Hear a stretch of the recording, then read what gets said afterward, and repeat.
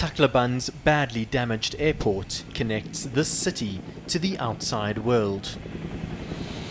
Most of the international aid for survivors of Typhoon Haiyan arrives here.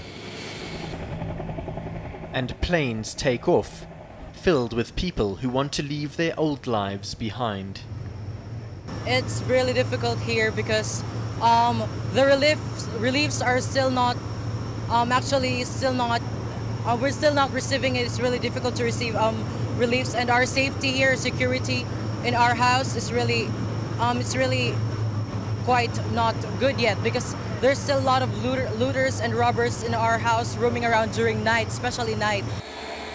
From dusk to dawn, planes are ferrying people out of the disaster zone. And there are many more who want to leave.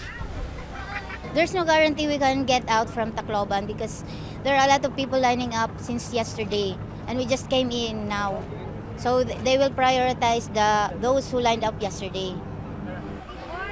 Many no longer feel safe in the city, more than a week after the disaster struck. Tacloban was hardest hit by the killer storm, which has left almost 4,000 people dead. News that moves. ENCA.com.